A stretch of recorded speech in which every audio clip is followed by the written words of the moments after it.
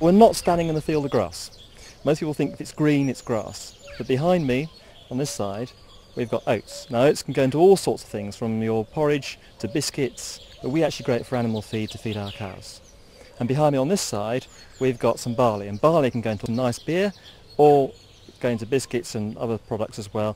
But in our case, we grow it for animal feed on the farm as well. And I know people sometimes wonder when they're driving through the countryside and they look at all the fields, you can't quite see clearly at how that represents your food, but how it is that they're plants that they grow and mature, and then the summer they develop seeds, and then the combine comes along that manages to get the seeds out of the plants, and the seeds take the form of crops like wheat or barley or oilseed rape.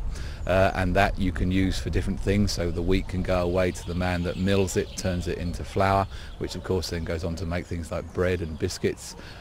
Barley goes to make beer, and the oil seeds, they go away and are crushed and turned into oil, and that oil can be eaten in the form of things like margarine and cooking oil, or it can even power cars nowadays because it also makes a fuel.